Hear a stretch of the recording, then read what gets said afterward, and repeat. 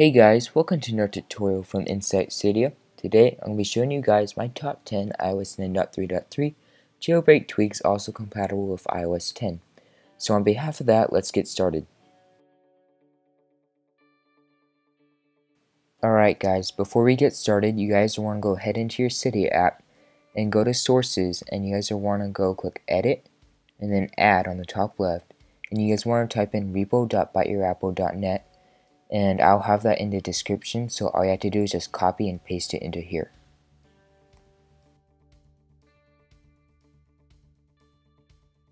Alright guys, so I'm going to start this off with a really cool tweak called Barrel. Basically what Barrel does is it changes the slide animation on your home screen. So as you can see, once you're in the app, you get all these different options. And let's just say I'm going to do curl and roll away, which is a really popular one. And as you can see, once I go to the home screen and slide, it plays this really cool animation. Alright guys, this next one is really cool. It's actually a winterboard theme, and the themes are called Arius and Circulus. And as you can see, once you go into winterboard, you just select them right here, and it's also paired with Circulus to make those circular icons. And I think it's just really cool and beautiful. Alright guys, this next one is more of a security feature, but I still find it really cool.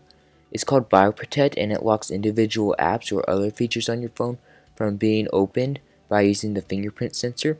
So say for instance you want to lock an application, and say for instance App Store, so you can just toggle that on, and whenever you go to your App Store, it'll ask for your fingerprint, and the only way to open it is by using it.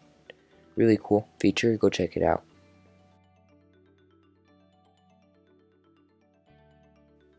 Alright guys, this next one is another security feature. It's called I Caught You Pro. Basically what it does is whenever someone's trying to hack into your phone, they get the password wrong, it takes a photo of them, and it sends it to your photos library, and you got all these settings here.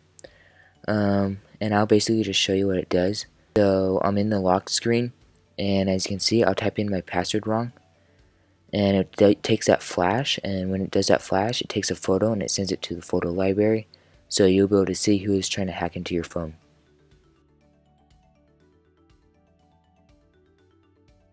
Alright guys, this next one is pretty much an annoyance fixer. It's called Spotlight Be Gone, and it just gets rid of the Spotlight search settings, where for instance when you swipe left or when you swipe down, nothing happens.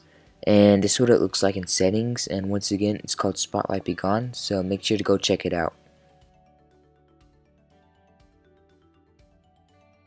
Alright, this next feature is a very handy one. It's called Power Down, and pretty much all it does is when you hold the power button, instead of just saying slide to power down, it shows slide to reboot, respring, and safe mode. Very handy if you're jailbroken, and way more features than before, so make sure to try it out. Alright guys, for this next tweak we have iCleaner. Now if you haven't already heard of iCleaner, it pretty much just frees up a ton of storage on your device by clearing junk files and cache files. And it comes in very handy if you only have a 16 gig device. Now, I just click the Analyze button, so tell me how much storage it can free. So as you can see, it says I'm able to clear 315 megabytes of storage. So in order to do that, all I have to do is just click the clean button on the top right corner, and it will respring, and it will 315 megabytes of storage cleaned off my device. Highly recommend it if you have a 16 gig device.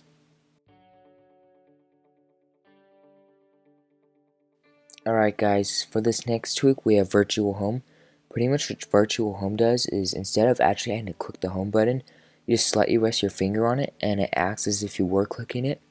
And if you hold it, you rest your thumb on it and hold it, it enters multitasking, and as you can see, you get all these different options such as single tapping, double tapping, short holding, all these options, all these different commands you can do with different presses, and I think it's really cool, and you guys should definitely check it out.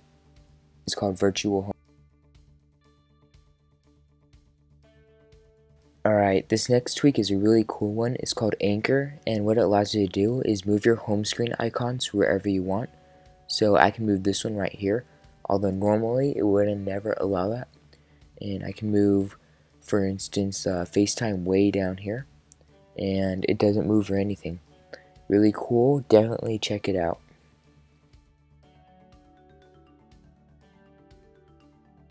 Alright guys, and for this last tweak we have CC background.